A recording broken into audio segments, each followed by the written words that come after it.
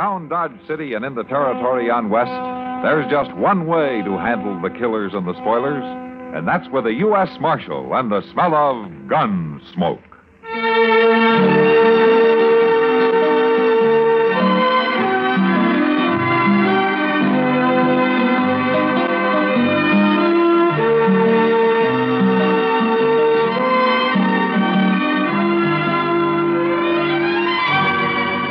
Gunsmoke, starring William Conrad, the story of the violence that moved west with young America, and the story of a man who moved with it.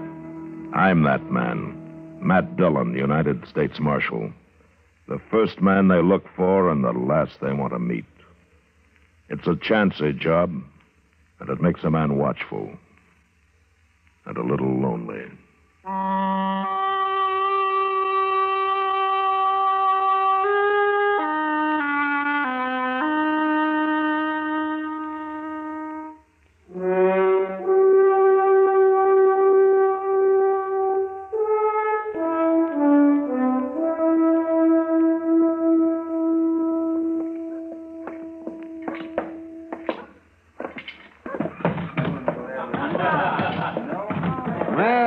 Look who's in town tonight, Matt. Huh?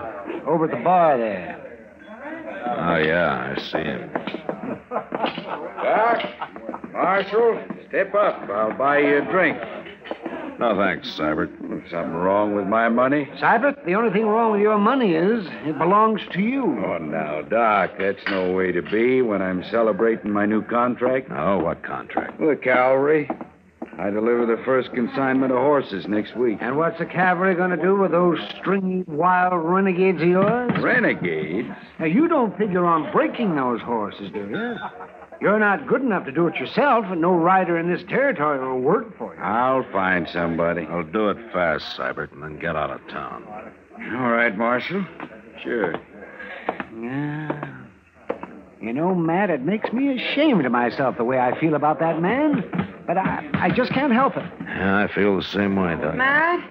Yeah, Kitty. Come on over here to the window. No? Yeah, I want you to see something. What is it? Look out there. See those two boys? Yeah, what about them? Did you ever see them before? No, I don't think so.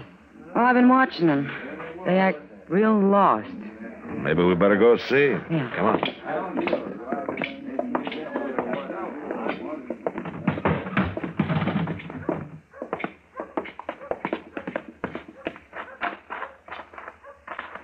Hello, boys. Hello, mister. What are you doing on Front Street this time of night? Is this Front Street?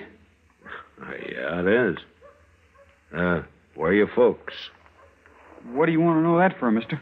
This is Matt Dillon. He's the U.S. Marshal here. We ain't done nothing. Where are you boys from? Texas. Texas? You're a long way from home. Yes, sir. What about your folks? We ain't got any. Ma and Pa got burned up when our ranch caught fire. Oh. Well, how'd you get here to Dodge? Followed the trail herd most of the way. Where are your horses? Oh, we had to sell them upriver. But the money's long gone. Our uncle is supposed to meet us here. You boys hungry? Yes, ma'am. But we don't want to beg no food. Well, you're not. You're my guest. Well, thank you, ma'am. Say, Matt. Yeah. Why not have Chester take him down to the livery stable later? Moss Grimmick can use the help, and they can earn their meals and get a place to stay. That's a good idea. You boys know anything about horses? Yes, sir, a lot. Well, come on inside. We'll see about that food. You go on, boys. I'll be with you in a minute, huh?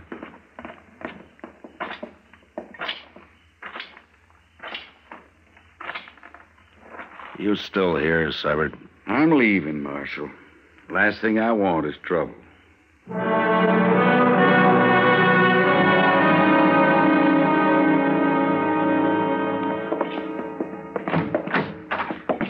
this is it, boys. Moss Grimmick says you can sleep up there in the loft. He'll tell you what to do in the morning. Okay. Oh, Mr. Dillon says come see him tomorrow, and he'll try to get in touch with your uncle. Well, thanks, Mr. Proudfoot. You might as well call me Chester. Everybody else does. We're sure lucky for this, ain't we, Bus? Yeah. People here in Dodge City are mighty nice. Especially that Miss Kitty. She's pretty, ain't she? Yeah, I guess so. Hello, boys. Hello. I'm Orrin Seibert. I'm Bus Cheney. This here's my brother, Howie. Howdy. I hear you boys know about horses. You ever break any? Sure, lots of them.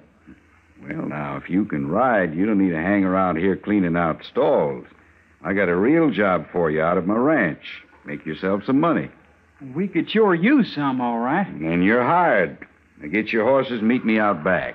We ain't got any horses. No? Well, say, I'll tell you what I'll do. I got 10 head need breaking for next week. You boys break them 10 for me. After that, you can take your pick. You mean it? Both of us? That's what I said, didn't I? Come on out and get in the wagon. Get your stuff, Howie. Let's go.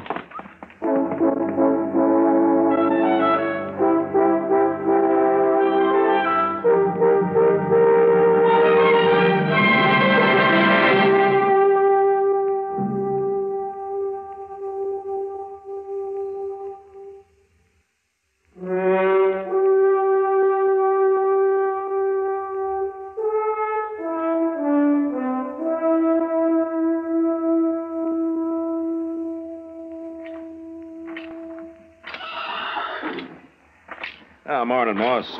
Oh, morning, Marshal. Nice day. Yeah, it'll get hot. Well, how are your new helpers working out? What helpers? The Cheney brothers, those two boys that Chester brought down here last night. I ain't seen hide nor hair of them. Well, what happened to them? I guess they just pulled out and left in the middle of the night. That doesn't seem right. They talk like good, straight boys, Moss. Anything turn up missing? No. I got that telegraph thing off, Mr. Jones. Oh, thanks, Chester. But the way things look, we won't need it. The boys pulled out during the night. They did? Well, that's funny. When I left them here, they was so dog tired they was near asleep on their feet. They seemed mighty grateful for everything, too. You can never tell about footloose youngsters like that, Chester.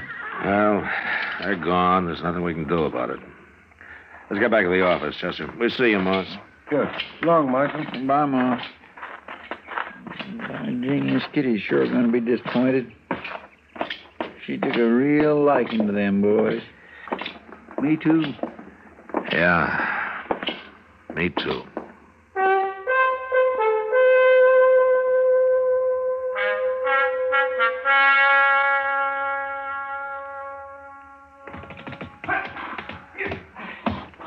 Ride him, Bus!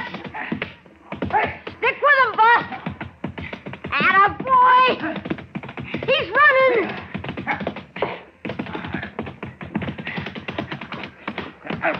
Grab him, Howie. Hang on to him. I got him. Tie him up. Well, I get my wind.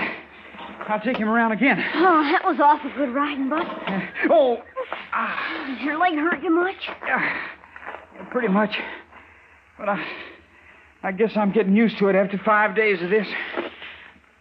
Anyway, that's number 7. Only 3 more to go. We'll make it. But that big stallion's going to be tough. Hey, you. Yes. Yes, Miss Sabat? Go on up to the house. I want you to take the wagon into town. Me too? No, you stay. I don't you do any riding while I'm going, Howie. Oh, Boss, I can Now, you leave them broncs alone, you hear? You just do chores till I get back. Oh, I'll get busy now. I won't be gone long. You just put some feed down. All right, Boss.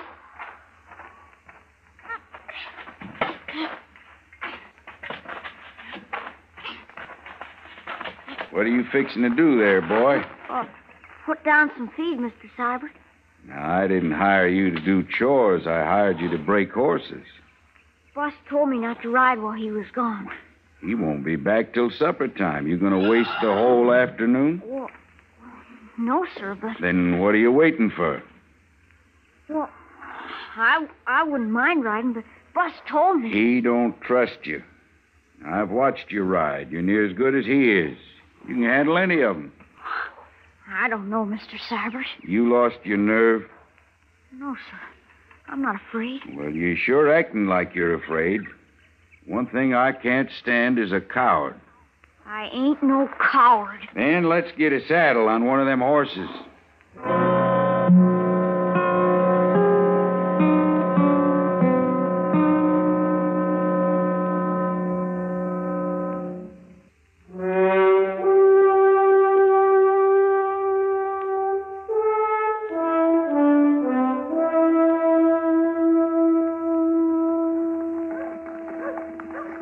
Kitty, if things stay this quiet, maybe you'd like to have supper with me tonight, huh? Oh, well, thank you, Matt.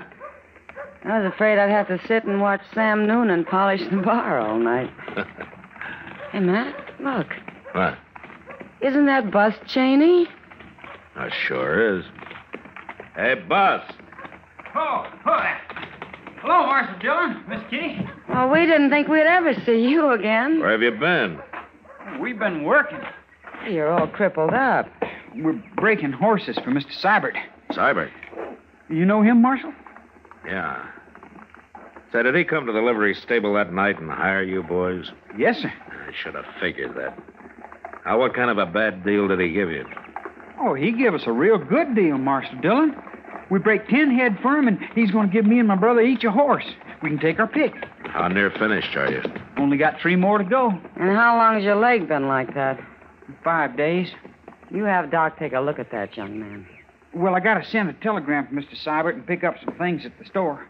Then maybe I will. Boss, I'm not going to stop you from going back to your job, but Orrin Seibert's no good. He'll try to weasel out of your deal some way. Mr. Dillon, we better get... Oh, my. Hello, Chester. What is it, Chester? We got to find Doc right away. A fellow just rode in and told me. Told you what? Well, he was passing Seibert's place, and there's somebody hurt real bad out there. Who? Oh, Bus, it's your brother.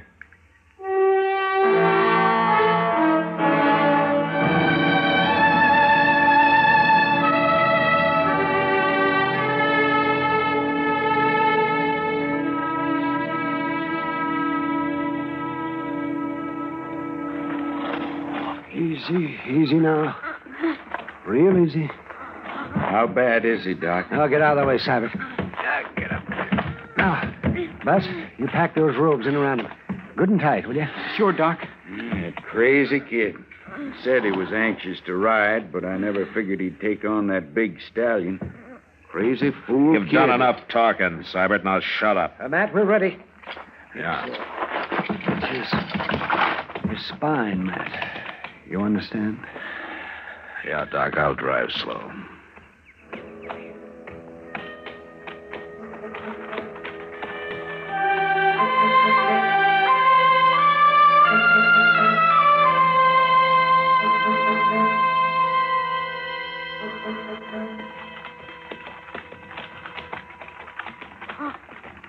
Bus. I'm here, Howie. It's getting cold since the sun went down. Yeah, it is. I ain't no coward. Am I, Bus? Coward? Of course you ain't. Who says so? Mr. Seibert said... Bus, I ain't no coward. Doc, come back here. Keep driving, Matt. Here, let me. Oh, dear. Matt, no need to hold him in now. Give them their head.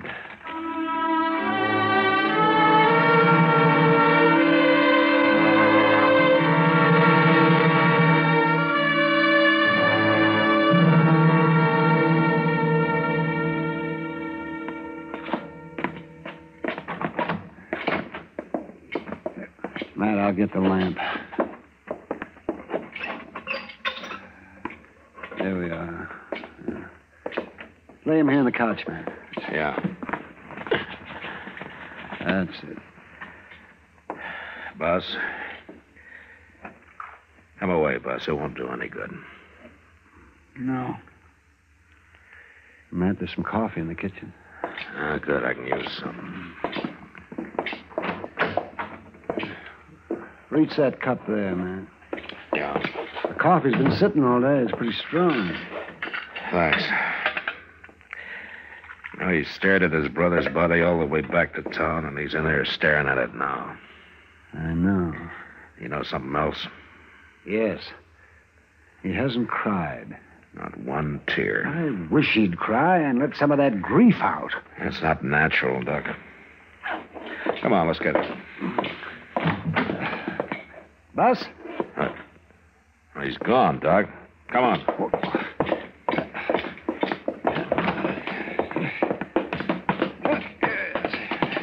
That boy's in no condition to be by himself. Well, he couldn't have gotten very far, Doc. I don't see him. No, it didn't.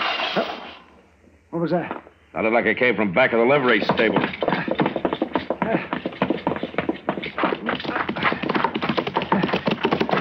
That's him, Doc. It's gotta be. Heading back to Cybert, you mean?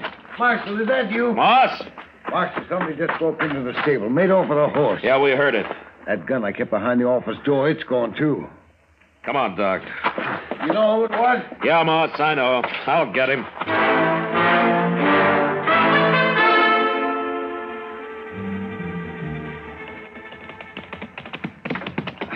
There's no light showing in the house. That could be a good sign, Doc. Come on. See him? No. What? It's the stallion. Yeah. Something in that corral's got him spooked. Hold it, Doc. Yeah, there he is, just inside the fence there. It's Cybert. He looks dead, but I'll see what I can do. All right. Kid's probably holed up in the barn. I'm going to see if I can find him. But you watch that stallion, now. I will.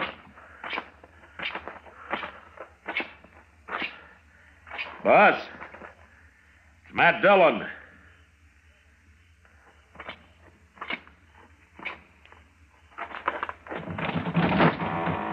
Stay out of this barn, Marshal. You young fool. He killed my brother. You should have left him to me. You never could have proved it on him. Now, don't come no closer. You did what you had to. I'm going to do what I have to. I'm going to take you, Bus. No. Now put the gun down. Stay back. Put it down. Don't make me kill you. I said put it down.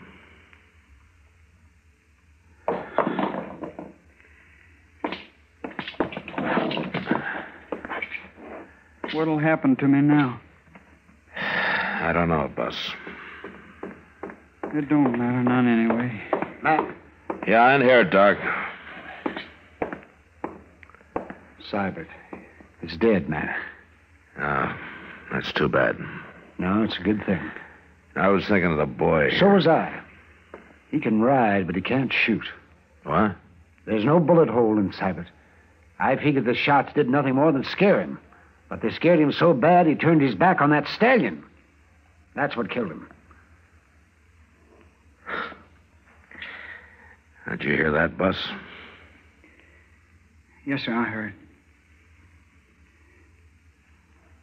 Marshal. Kill. Now, don't be ashamed. Just let it out, son.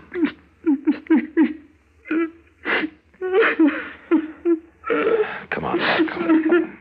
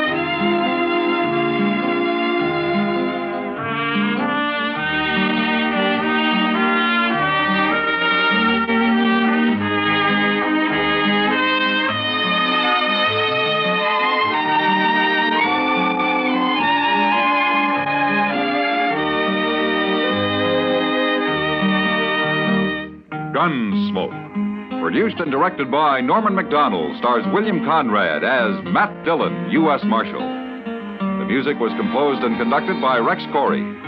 Sound patterns were composed by Ray Kemper and Bill James. Featured in the cast were Parley Bear as Chester, Howard McNear as Doc, and Georgia Ellis as Kitty. George Walsh speaking. Join us again next week for another story of the western frontier of America in the 1870s on Gunsmoke.